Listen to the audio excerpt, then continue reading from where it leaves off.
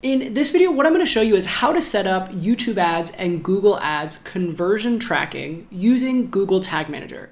So if you are running Google ads, YouTube ads, anything on the Google platform, Google Display ads, Google Discovery ads, Google Performance Max ads, whatever they got going for you these days, if you are setting those up, all of those need to have conversion tracking set up inside of the platform so you can send the data to Google Ads so it knows if it's doing a good job. You know, you want to be able to track things like leads and booking calls and purchases and all that good stuff. Now, all of that has to be set up, and the best way to set that up is using Google Tag Manager. So that's what I'm going to show you in this video here. Now, I'll try to put the time bar stuff down here at the bottom so you can skip to the most important stuff, because we're going to start from the very beginning and work our way forward. So my argument would be that if you are getting started doing this, Google Tag Manager is the only way you should do this. You shouldn't need to install scripts on your website or anything like that. If you are a marketer, a media buyer, anyone that works in this industry, having Google Tag Manager as a tool in your tool belt is extremely valuable, and you should definitely learn how to use this tool. We only use Google Tag Manager at our agency for our clients, unless there's like some very unique specific reason that we can't put something in Google Tag Manager, which is like, you know, the 1% of the outliers of the case. 99% of the time we set up everything in Google Tag Manager. I would suggest that you do the same. And so that's what we're gonna do in this video right here. Really quick, if you don't know me already, my name is Brice. I run a company called Major Impact Media. And what we do is we partner with companies that sell coaching programs, digital products, high ticket programs, all of that stuff. And we help them run really effective ad campaigns on platforms like YouTube and Google and Facebook. And so in this channel, I'm just sharing what we do at the agency, what we see working and how we do stuff. And this is one of the things we do quite a lot, because if we are setting up a new Google Ads campaign, so Google Ads again being Google or YouTube ads, we have to set up these conversion tracking events. And we always use Google Tag Manager. So that's what I'm gonna share with you in this entire process. Now, really quick, if you don't know Google Tag Manager, give me just a few seconds to tell you why you should be using it. So I've got a little image right over here that I'll throw up. This is basically what it looked like before Google Tag Manager. So before Google Tag Manager, you would have all of these different codes on your website. You would have the Google Analytics code and the Facebook pixel and the Google Ads tracking stuff. And you would have a Hotjar or whatever you're using to track your heat maps, and all of these different codes and scripts and everything all would just be pasted on your website. And they usually had to be set up by a developer. And the really tricky ones were like when you needed a code that only fired on a thank you page or a particular page, or a code that had a dynamic purchase of value that would be included because someone checked out. All of these complicated things made it so that a developer had to set up all of your codes. Now, with Google Tag Manager, it is super easy for anybody to do this. You don't need any coding experience. You don't need to be very technical. You really just need to understand two very simple things that I will show you in this video. And then from there, you can pretty much set up anything you want with Google Tag Manager. So using Google Tag Manager, it is way easier to set up the important events that you need to set up on your website for marketing. There's no delay waiting for a developer, because you can set this kind of stuff up in like 5 minutes. Once you know how to use this tool, it is very easy to set up tags and triggers and track new things. It is way easier to manage when you've got a lot of people working on your website. So if you're a large business of any size, you will probably have marketers, freelancers, different agencies going in, trying to run Facebook ads, YouTube ads, doing conversion rate optimization, doing all of these different things. If you've got all of these people trying to manage the different tags and scripts that are on your site, if you have everything in Google Tag Manager, it makes it so easy because everybody knows exactly where to go to set up everything that they need to. So one of the things we do at the agency is anytime we're working with somebody, if they're not in Google Tag Manager, we always set up all of our stuff in Google Tag Manager. And then if they want to, and they'll like make the transition with us, we will just migrate all of their stuff over to Google Tag Manager, because it's just a better way to do things. The last thing is it actually makes your website load faster. So this is one of the best benefits, is it does something called asynchronous loading, where basically all those tags that are on your site that could slow down your site if they're all each one loading on the pages actually load faster, because all it has to do is Google Tag Manager loads, the rest of the page loads, and it speeds up your site, which is great for paid ads, which is great for conversions, which is great for everything. So hopefully that is enough of a quick little story to just convince you that Google Tag Manager is the way to go. Again, I'm not going to show you how to set it up with scripts or manual coding or anything like that on this video, because you just shouldn't be doing that. You should be using Google Tag Manager. Now, if you don't have Google Tag Manager set up, it's super easy to do. You just go to tagmanager.google.com or just Google Tag Manager. It'll pop up. You can create a free account.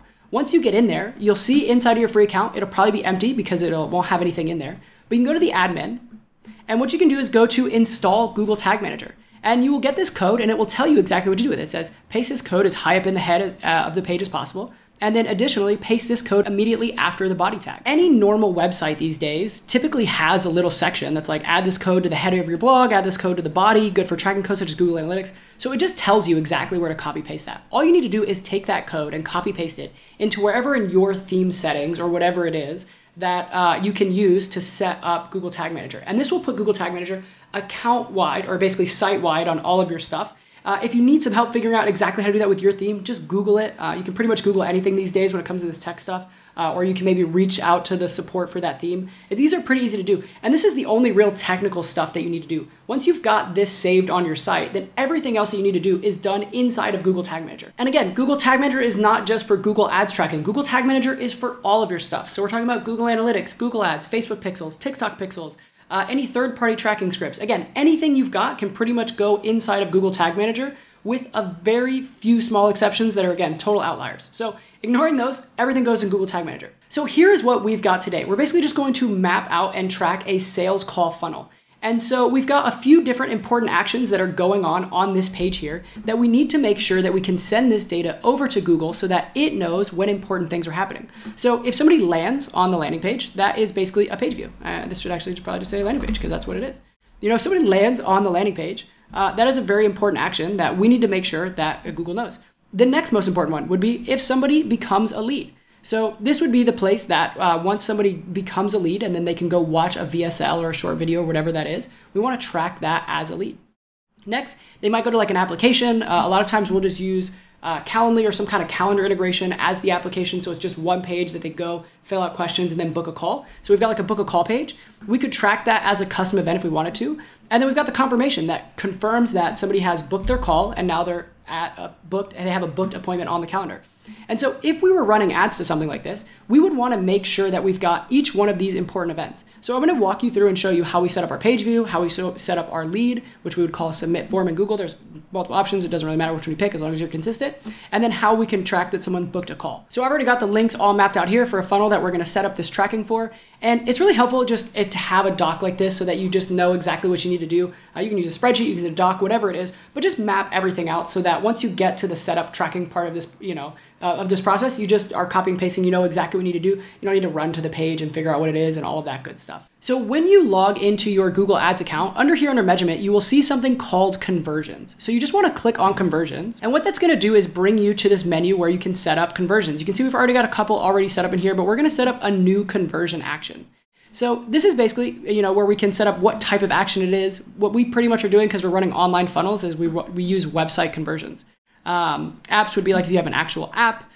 Phone calls would be tracking calls from ads, but we just use websites because this is what we're doing here. So it'll ask you to put it in the domain. You can do that, hit scan. Okay, cool. And then what we're going to do is come down here and we're going to set up a custom event. So we're going to create conversion actions manually using code. So what I want to do is add a conversion action manually. This is where I can choose my my category. And again, which one of these you use isn't so important as that you're consistent with what you're using. So what we're going to use is we're going to say submit lead form is when somebody fills out a form and becomes a lead. And then we'll use books appointment when somebody actually books an appointment with our business and books a sales call in this funnel. So I'm going to choose submit lead form. And then we want to give this a good name. So what we could do is start with the funnel name. And the big part here with name conventions, you just want to make it easy so that if someone else comes into the account, they know what it is, right? So this is our lead, right? Setting a value for these. So you can use the same value for every conversion or you cannot use a value. What we typically tend to do is just put a value for everything, even if it's not that big of a value. So oftentimes what we'll do here is for a lead, we'll just put 1, for a call, we'll put 10, and then a purchase would be an actual purchase value. Because what I'll show you in a little later, and also I've probably got a video I'll throw in one of these corners, We use a different tool, like a third-party tracking tool, to actually track the ROI of all of our campaigns. But what we're doing here is we're sending Google the data that it needs. And it's valuable for Google to know that there is a value to these leads. And a lead is not worth as much as a call, but they both do have value. So that's why we typically just put like 1 for lead, 10 for call, something like that. Now, count. Do we want to count every time this happens, or do we want to count it once? So every time would be like if people could do repeat purchases and purchase multiple times, then you would want to do every, because every time that happens, it's valuable. But for someone becoming a lead, if someone becomes a lead and then they fill out that form again, you don't want to count it twice. You want to count it once. So that's why we would do 1. Then what we have here is like what conversion windows do we want to count? So click-through window, if somebody actually clicks on an ad and then they convert, how long do we want to wait to count that? So we can leave that at 30 days. Engage view, so if someone watches 10 seconds of a video and then they go to the website without clicking, and then how long do we want to count that? And then we have view through conversions. So this would be if someone views the ad. And then we have view through conversions. This is if someone just watches the ad very briefly and then leaves and then comes back and converts later. So depending on your sales cycle, you could adjust these depending on how aggressive you want Google Ads to track some of these metrics. What we typically would do is keep the click-through conversion rate being the main thing that we're taking into consideration. So we might leave that at 30 days. The other ones, engage views, these are fine being short.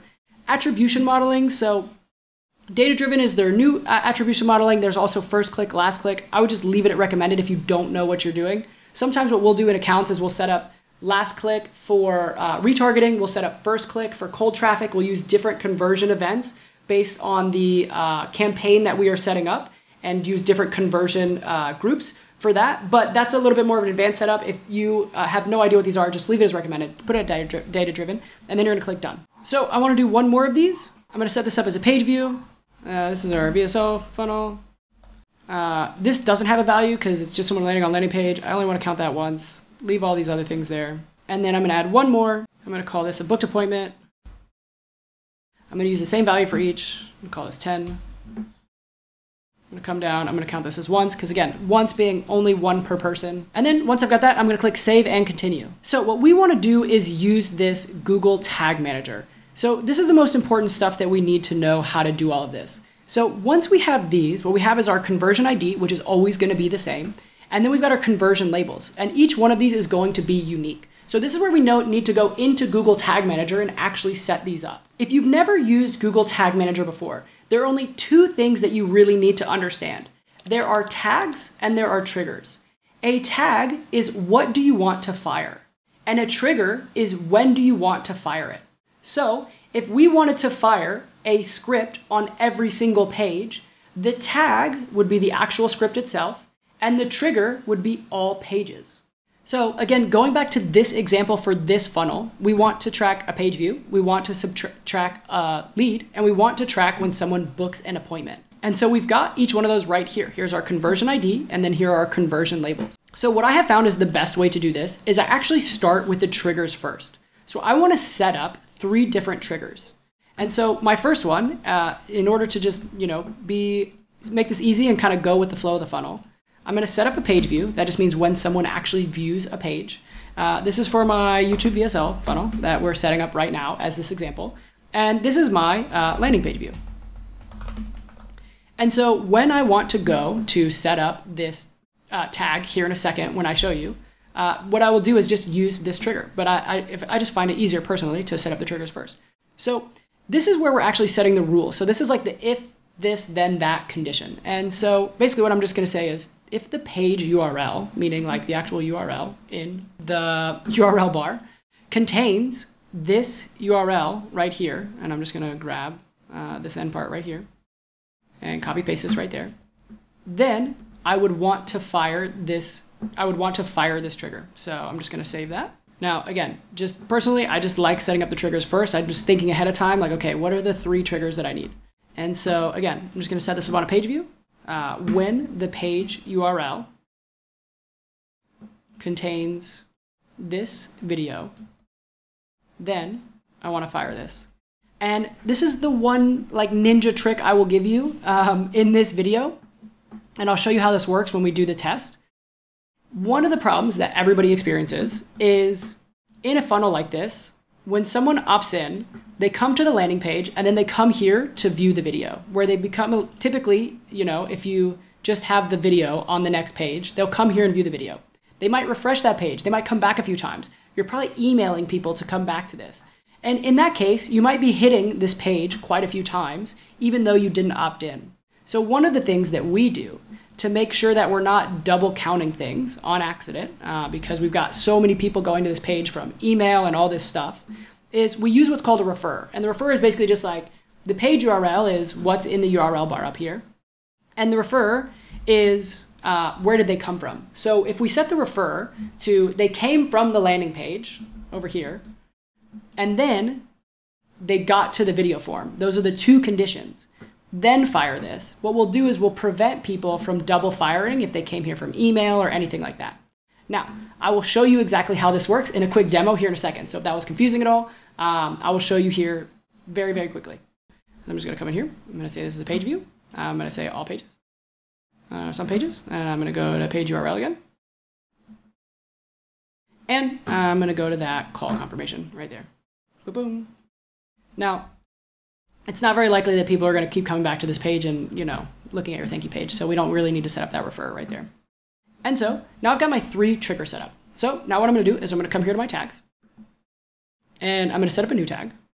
And this is the really easy part, because the nice thing is Google tools play really nice together. So we got Google Ads, we got Google Tag Manager. They play really well together. So we're going to do Google Ads conversion tracking. And so this is asking for the conversion ID, which is the thing that it gave me right here. There's my conversion ID. And the first one we'll set up, just to go in nice logical order, is we'll set up this page view. So my conversion label is that one. When do we want to trigger this? So the tag, what do we want to fire? We want to fire a Google Ads conversion tracking with this conversion ID and this conversion label, because that's exactly what we were given here, right? Here's the conversion ID, here's the conversion label. And then it's going to say, when do you want us to fire this? Now, if we did something like all pages, then every time someone hit a page, it would fire that. And that would not be what we want. But if we come down here and we go to this YouTube VSL funnel and we go to the landing page, when we click on that, what this is going to do is say, okay, only when someone is on this page, fire this. And that's exactly what we want. And this is why I just find setting up the triggers is helpful in the beginning. So here we're going to do this again. So again, Google Ads conversion. Come here to conversion ID. So there's my conversion ID right there. Here's my lead. And again, when do we want to fire this? I just come down here to my YouTube VSL, and I'm going to do this on my lead confirmation. So when a lead has been confirmed, they've hit that video page, they came from the landing page and made it to the video page, then we're just going to save that right there. And then now, the very last one, this is our YouTube VSL that we're setting up right now as an example, and this is our booked call confirmation. Dun, dun, dun. Okay, so now we go to Google Ads confirmation. And then we come down here, and we say that this is our booked call confirmation right there. I'm going to save this.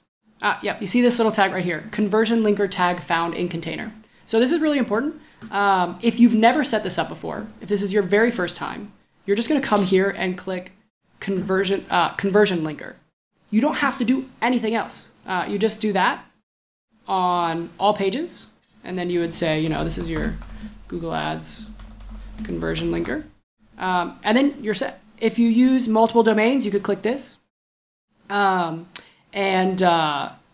you could enable linking on all pages. We don't use multiple domains, so we're good there. We could enable this on all pages. And then that's it. That's all you have to do. I'm not going to save this because you saw we already had it in our account. But if this is your very first time, you just set that one up. But that, like you saw, that took like 2 seconds. So you want to make sure you have that conversion linker track set up as well. So once we've done this with Google Tag Manager, none of this is actually live. This is all still in testing. And so you can see this right up here in the corner. We've got workspace changes are 6. So we set up 3 triggers and 3 tags. And when we click submit, everything will go live. But until we click submit, everything is still in testing. So if you go to the website now and it's not working, that's because you haven't clicked submit. But what we can do is use the preview mode to actually go through and test this out and make sure that everything that we set up is working the way we would expect it to. A really good just rule of thumb is you can always kind of go through and see if you can break your stuff, because a lot of problems happen because stuff's just not set up correctly. People make mistakes, especially when you're copy and pasting stuff, it just happens. So what we can do is we can start with our landing page right here, and we can go through this process. and set up all of this stuff and actually go through the process of booking a call here. And what this will allow us to do is check to make sure that everything's working. So what this will do is allow us to actually like debug and see what is Google Tag Manager seeing as we're going through this page. So this is a super great tool to figure out what's firing. You can see we've got all these tags firing on our page because we have done a lot of tags over the time. But what I want to do is just like put in my name and my email, and I'm going to click this button, and you can see it's going to say, okay, form submitted. Awesome. So this form has been submitted. And when I come here, if I use this Google Tag Assistant, I can see like, okay, I've got Google Ads conversion tracking set up. I've got Google Tag Manager, Google Analytics, all of that stuff set up. And if I come here to the debug, what I can see is if I come here to the container loaded, this is where the page view would be. And there's my tag right there. So this is my Google Ads lead confirmation. And if I click on it, it will tell me, why did this fire? Because the page URL contained this, and the refer contained the other things, the page before. So that's how it knows it came from this page, which is awesome. So this is my video, and I've got this, and so people can watch this video, they can click play, and then click book a call to learn more. So I'm gonna click book a call to learn more, and then here we are at the book a call page. So cool, I've got this sweet calendar form, and I can book a call here, and what you'll see is it did load that page, but it didn't load, here's that. It loaded this page, but it didn't load any of those conversion tags because we didn't set one up on this page, right? All right, so my call has been scheduled. Great, now it's going to redirect me. And now you can see I'm on this thank you page. And we can see here, the thank you page is loaded as well in this container and this preview. And there's my tag that says this has loaded. So all of those just fired exactly the way I would expect them to. And that means we've got this set up, and we've got this set up pretty well. So here I can go and hit submit. And what I'm going to do is say that this is my Google Ads tracking setup. And so now we have gone through the process of setting up our conversion actions inside of Google Ads. We have then gone to Google Tag Manager, set that up if we needed to. And then we set up the 3 triggers based on the pages that we wanted to fire these events on. So we pull that up right here. Remember, we set up these 3 events on these 3 different pages. We use triggers first, because it's a personal preference. You could do tags first, you could do them at the same time, whatever. I just like setting up my triggers because then I know they're all set up. And then I went and set up my tags. So we've got a page view firing on this page. We've got a lead firing on once it becomes a lead. And then we have a confirmation being fired on that confirmation page for someone that booked an appointment. And so now that we know that all of that is working, then we're pretty good here. And we set up the conversion link tracker. Remember that one? If we didn't have anything set up, we set that up. And I'll actually show you really quick, just to go really back 1 second. And remember how I showed you that refer, so that if somebody goes straight to the video page, it will not fire the conversion tracking. Let me show you how that works really quick, because I think that's just a cool one. If you want to geek out about cool Google Tag Manager things, that's a pretty cool trick to show your friends.